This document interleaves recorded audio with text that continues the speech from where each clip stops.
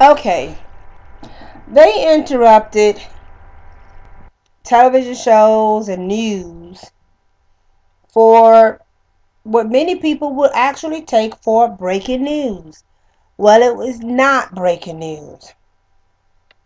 Osama bin Laden is dead. Um, and the news there is what? Who doesn't know he's dead or that he's been dead? Like he's sitting up here, a sick man. I remember reading news articles and watching video from his family saying that this man is not in a cave somewhere. And yet the media still acting like trying to justify the Afghan war.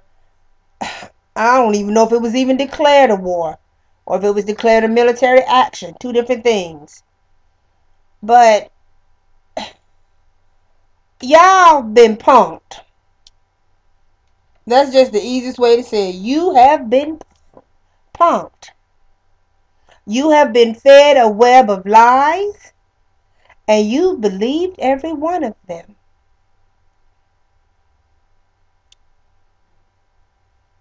And in the process, you sold you've sold yourself. You allow your children to get molested when they get on an airplane, before they get on an airplane, and act like it's normal behavior. And you're sitting around here. It's just funny. It's one thing when white folks believe this stuff because that is in their nature to believe lies, just like they believe that Columbus didn't realize the planet was round versus flat, and that he thought no one was over here, which are bald-faced lies.